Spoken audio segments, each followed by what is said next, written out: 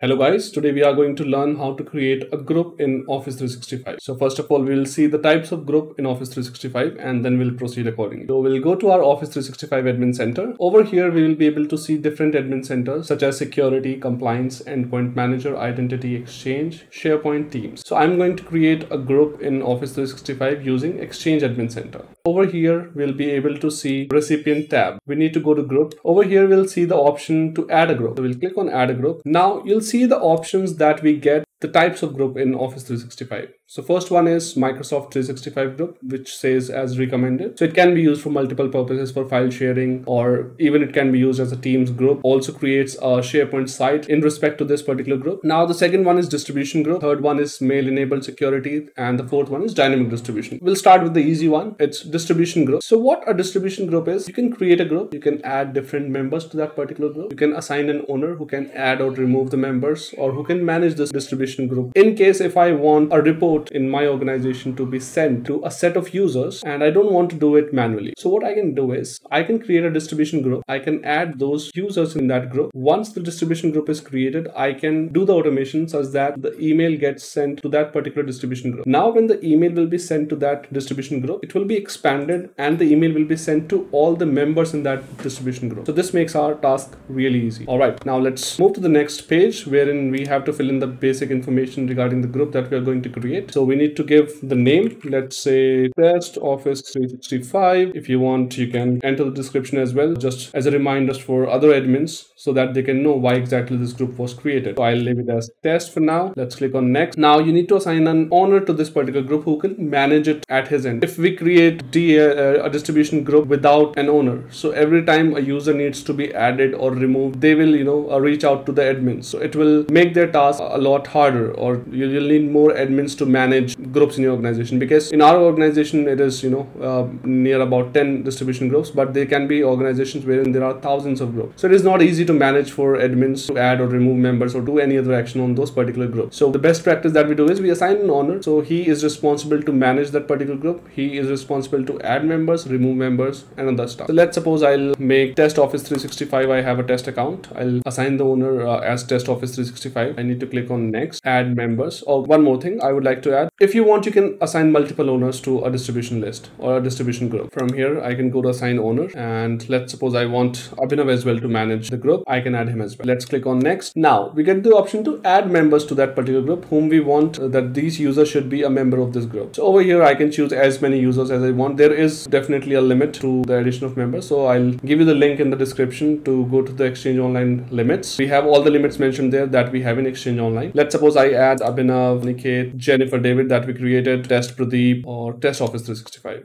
I'll click on next. The next option that you get is to create a group email address. So definitely if there is a group and somebody needs to send an email to that group, there needs to be an email address. So I'll keep it as test.distribution@shantry.com. Now you also get an option to manage group in such a way that if you want only the people within your organization can send email to this particular distribution group, definitely you can do that. You can restrict people from external world to send emails to that particular distribution group. So if you want to allow external users, you can check this box, allow people outside of my organization to send emails to this distribution group. You have an option to do that as well. The conditions to join the group. So if you leave it open, anyone can join this group without owner approval. Closed, only group owners can add members. All requests to join will be automatically declined. Owner approval, anyone can request to join this group and owner must approve the request. So these are the different type of options that we get for members to join the group. So I'll keep it as closed, and leaving the group, I'll keep it as closed. So only the owner will be able to add or remove the member. Click on next, and here you get the option to review the settings that we have chosen in the previous option. These are all the settings. I'll hit create group. Great, the group has been created. Now let's go to the distribution list. The group has been created, and here's the group that we have created, test.distribution. Here you can